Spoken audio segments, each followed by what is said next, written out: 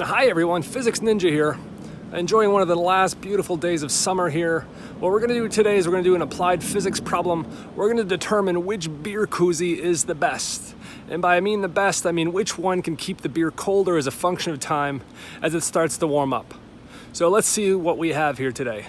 All right, I've set up four different things that we're going to measure. First, we have the beer can. We have one can that's going to be placed in this neoprene cooler. I've got another one that is in a Thermos Koozie. This one retails for around $10, and the last one is the almighty Yeti.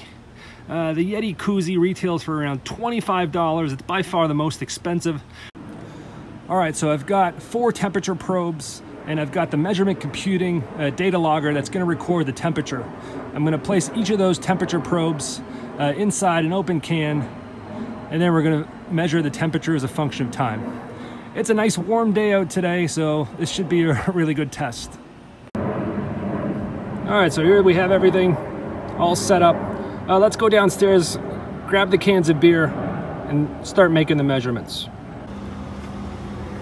We're gonna go with an all-day IPA. I'm gonna have to drink these after, so I think this is kind of a good choice. All right, so I initially set up the temperature probes. I tied them together, and they're all touching each other. So they should be measuring the same temperature as our initial temperature where we're going to start the experiment. All right, here's our initial temperature. They're all probably within 1 degree of each other. Actually, even just how they're oriented with respect to the sun and how much sun they get can change these numbers.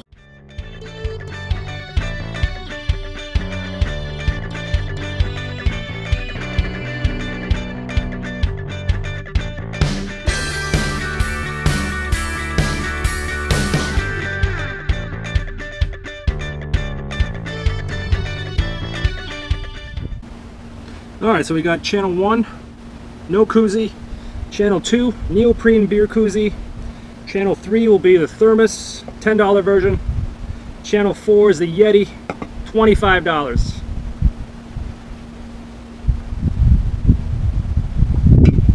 And this one's for me.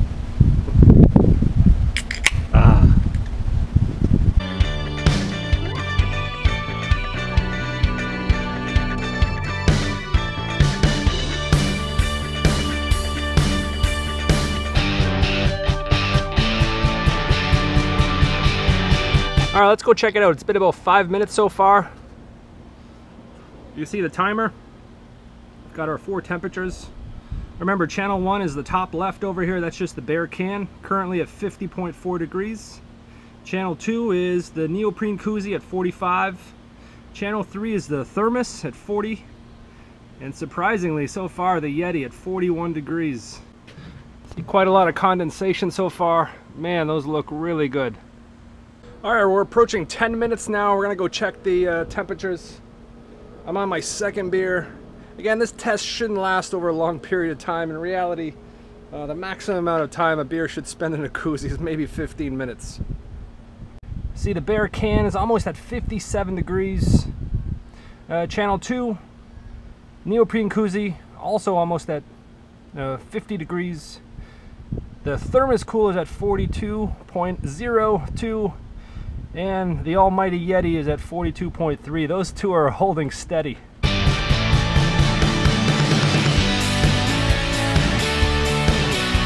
Well, I just wanted to show you some of the data right now. If you look closely, we have channel 4 that's at a lower temperature than channel 3. So again, channel 4 is the Yeti, and it's now cooler than the Thermos. And the time is just over 15 minutes. Kind of interesting. All right, since it's the middle of September, I've noticed that the sun is getting blocked by the corner of the house over here, so it's creating a shadow at half the table, which was where the Yeti was located. So what I've done now is I've just exposed them now to the same sunlight, so they're all now exposed to the same, they're all receiving the same amount of sunlight. So this is a better comparison. So we'll go back and check what the temperatures are in a couple minutes. At 20 minutes, let's look at channel 1 is almost at just a little over 69 degrees. Channel 2 is the neoprene koozie at nearly 59. And look at channel 3 and 4. Basically the exact same.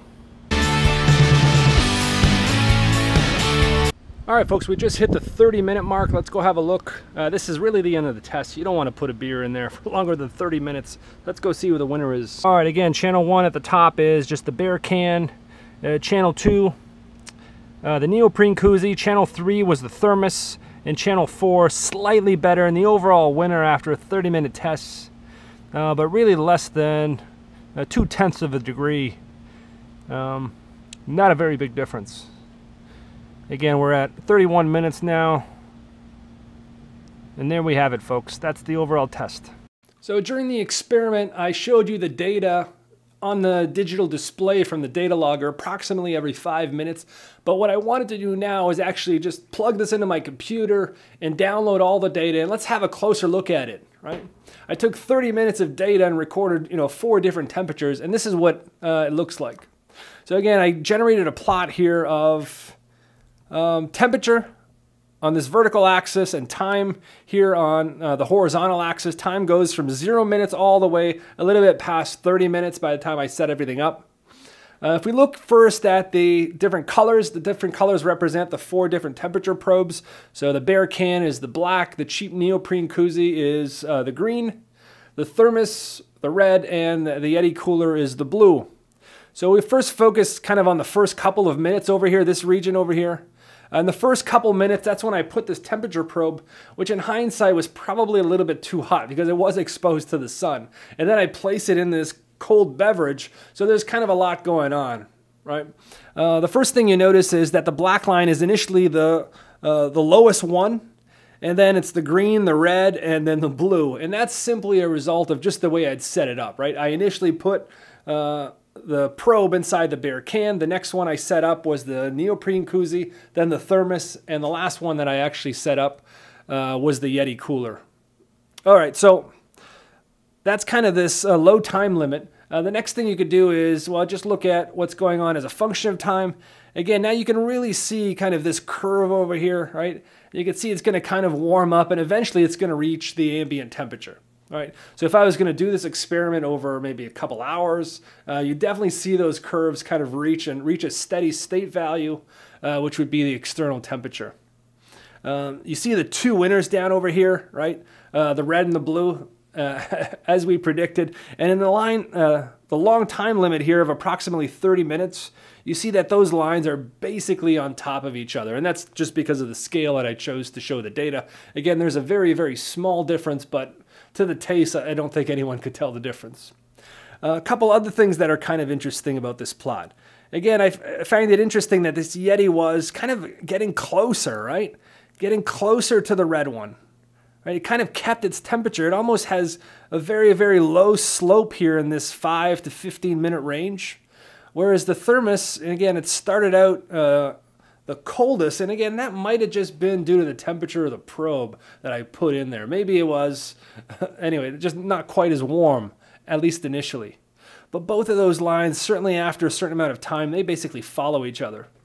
The other point that I wanted to mention, you might kind of look at the graph and look in this area over here, and you notice this little hiccup here in the in that blue line. There's a discontinuity there in the slope, and that is simply the point in the experiment where I realized that the Yeti can was in the shadow, right, produced by the corner of the house. And then I decided to move it, and then you could see it kind of follows a different path once I've moved it and I put it in direct sunlight. So anyway, just have a look at this graph. I think it's kind of interesting. That was the experiment. I hope you liked it. Consider subscribing to my channel. Also, give the video a thumbs up if you like it. All right, after 30 minutes, we're going to complete the test. You always got to complete the test with a taste test.